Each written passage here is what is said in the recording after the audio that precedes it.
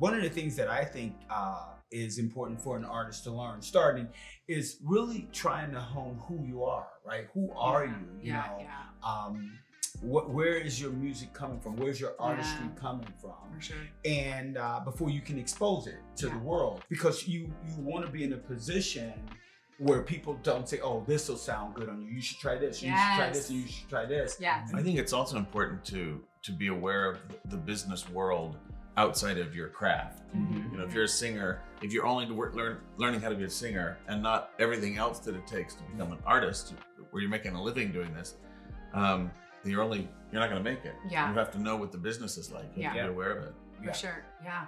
Because there's so much more to it than you would realize. You think it's just about, I mean, for a performance artist, someone performing on stage, you think it's about just getting on stage and singing those songs, but it's about booking the shows. It's about making sure paying that those an agent, or royalties, and I think it's failure. I think that learning that you're not going to succeed that first time around is so important, because I know for me as an actress and singer that I just thought I had it, you know, and I thought they're gonna hear it. They're gonna see me and they're going to be like, that is a star.